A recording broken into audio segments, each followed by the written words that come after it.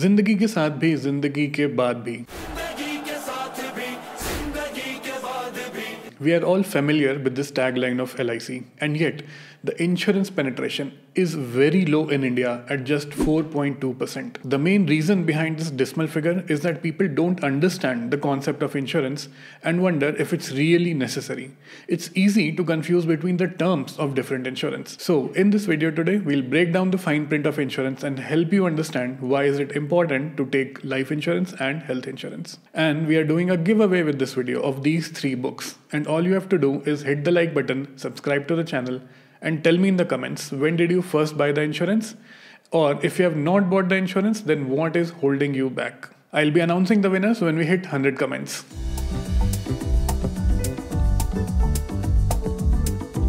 Insurance is something that protects you financially against loss. That means if something goes wrong, the insurance company will pay you.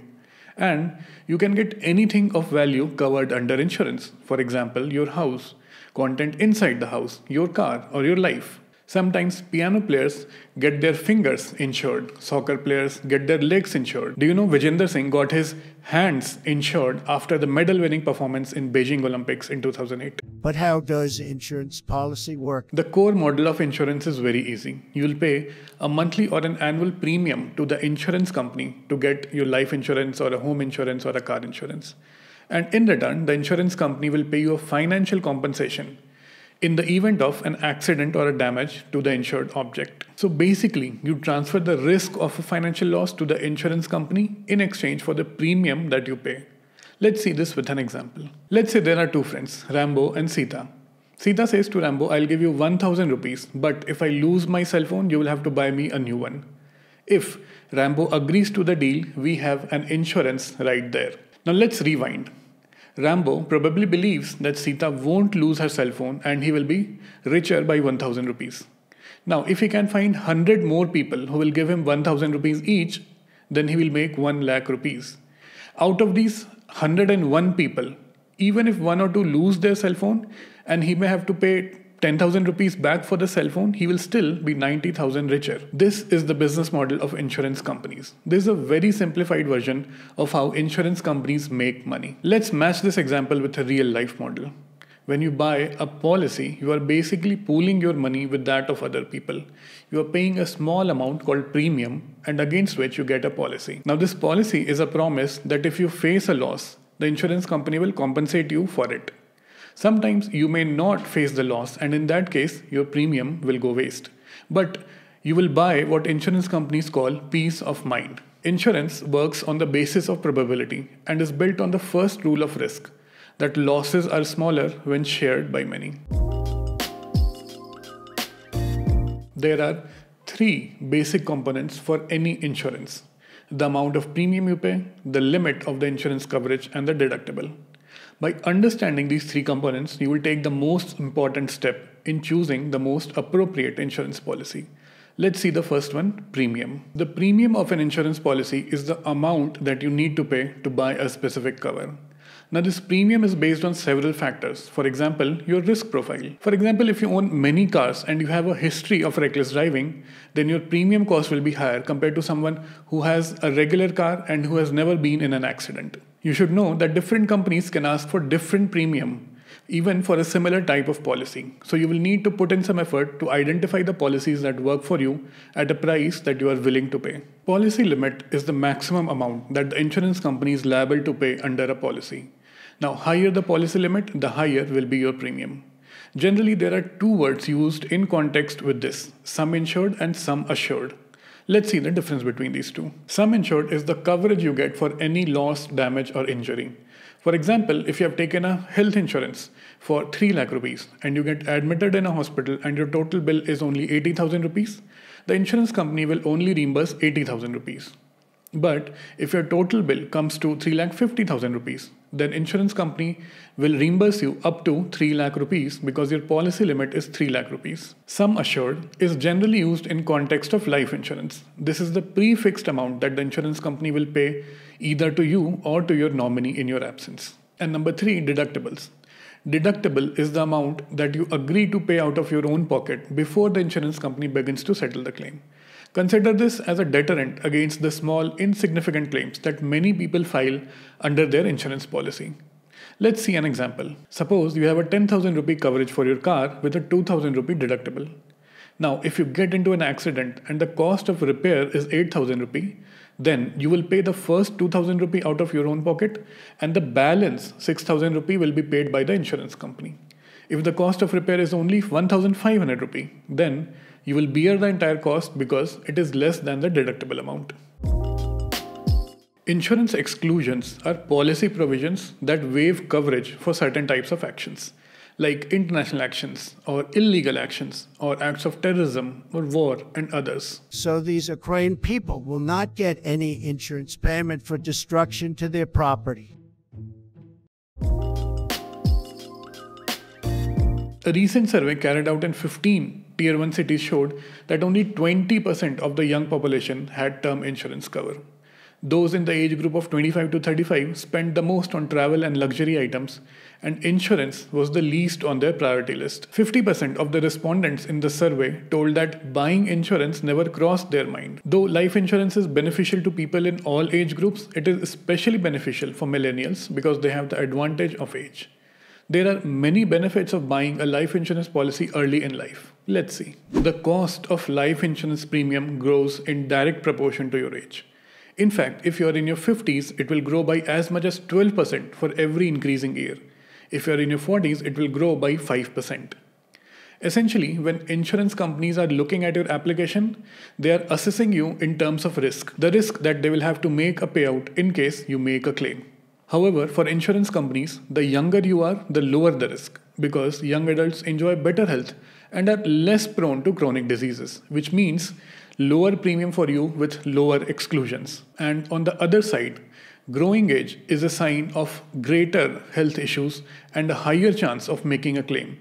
So older people are charged higher for their premium. Buying a life insurance policy early will benefit you with lower premiums, and you will also get the coverage for a longer period of time. So for example, if you buy a policy at 25 years of age, you can get the coverage benefit for at least 50 years more. However, if you buy the policy at 40 years of age, your coverage will be less than 35 years. Longer period of coverage means that you are financially secured at most of the stages of your life. Life insurance policy is also covered under Section 80C of the Income Tax Act. That means you will also get the tax benefits for the premium that you pay. In the event of an emergency, you can take a loan against some of the life insurance policies. You can borrow a certain percentage of the sum assured depending on the policy provisions.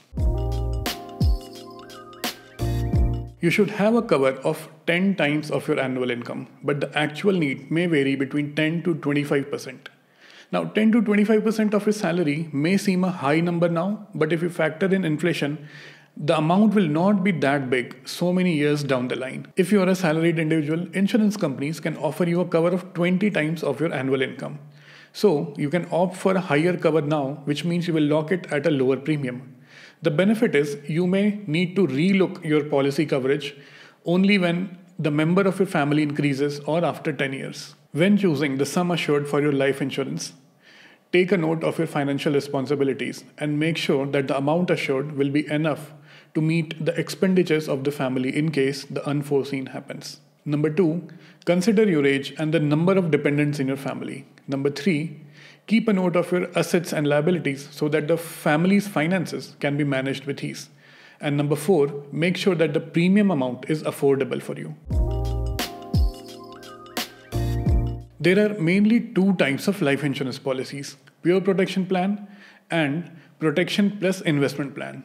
All types of life insurance policies will fit in either of these 2 categories. Let's see some examples. Term plan is a pure protection plan. Moreover, the premium is lower compared to any other type of life insurance product. The premiums are also more affordable if you buy it early in life, so it is suggested that you buy a term plan as soon as you start earning. Term insurance provides financial protection to your family in case of an eventuality.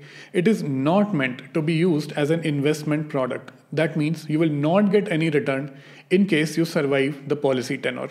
All other life insurance policies have protection plus investment component, like the endowment plans, the ULIPs, the money back policies, and the whole life policies and others. In endowment policies, you will receive a fixed amount at the maturity of the policy, or in case of death, your nominee will receive the death benefits. Unit-linked insurance plans are similar to endowment policies, but the return is not guaranteed. The return can be higher or lower compared to the performance of the market. Now that you understand the basics of life insurance, I hope you will take a policy for yourself as soon as possible. Now let's see health insurance. Health insurance covers the medical and surgical expenses of the insured person. The insurance company will either reimburse you the amount or it will pay directly to the hospital. For example, if you get admitted to the hospital and the cost of treatment is 2 lakh rupees, you may not be able to arrange this amount at a moment's notice. But if you have health insurance, chances are you will not have to pay a rupee. Some policies also cover home treatment before you are hospitalized and home treatment after being discharged from the hospital. There are several benefits of getting a health insurance, like medical cover. In case of a sudden medical expense and hardship, you may not need to pay anything. Your insurance cover will take care of it. Cashless claim. In case you take treatment at a hospital that has a tie-up with your insurance company, then you will get the benefit of cashless claim. This will make sure that your medical bills are taken care of between the insurance company and the hospital, and all you have to do is just give your insurance policy number. Medical insurance premium for yourself and your family and your parents can be claimed as a tax reduction under Section 80D. Not only your major expense inside the hospital is covered, but medical policies also cover pre and post hospitalization expenses. Most of the policies cover the expense of 60 days prior to getting admitted and 90 days post discharge. You can also take advantage of preventive services and visit the hospital for regular checkups. Basic health insurance products have an annual limit of the sum insured, which means that you cannot claim more than the sum insured during a particular year. Now, with ever increasing medical cost, there is a chance that you may exhaust this limit with a single incident. So, some policies offer you the benefit of automatically restoring this amount if you exhaust the sum insured limit.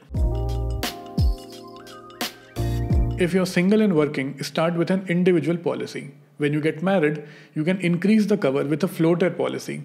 This is a real cost saver, and you will not need to buy individual policies for each of your family member. Generally, you, your spouse, and 2 children are covered in this policy, but you can also add dependent parents in this plan.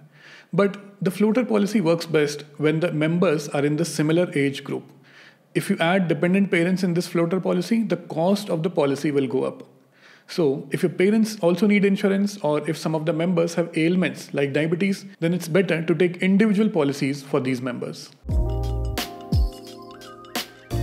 You first need to understand the type of hospital that you would visit. Today, in a premium corporate hospital in a metro city, the treatment for a heart attack starts at around 3 lakh rupees. So 3 lakh cover is fine. As the medical cost is rising every year, you should have a cover of 10 lakh rupees at least. Now, if you're 25, a 10 lakh rupee cover will cost you around 10,000 rupee per year.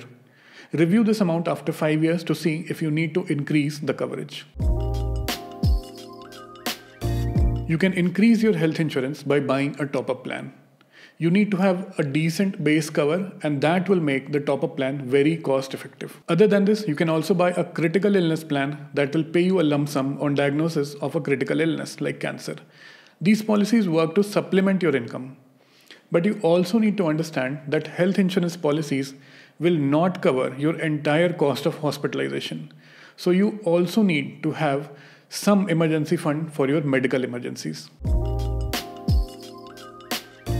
Now, both life insurance and health insurance policies are equally important, and it is difficult to assign more weight to one compared to other. But if you have just started earning and it is difficult to buy both the policies in a single year, I would recommend you to buy a health insurance first. But do not delay on buying a life insurance for too long. I hope you now have a basic understanding of how insurance works. So go ahead and buy both the insurance for yourself and your family. If you find this video useful, click the like button, hit subscribe and press the bell icon. Wrapping it up, this is Paritosh signing off.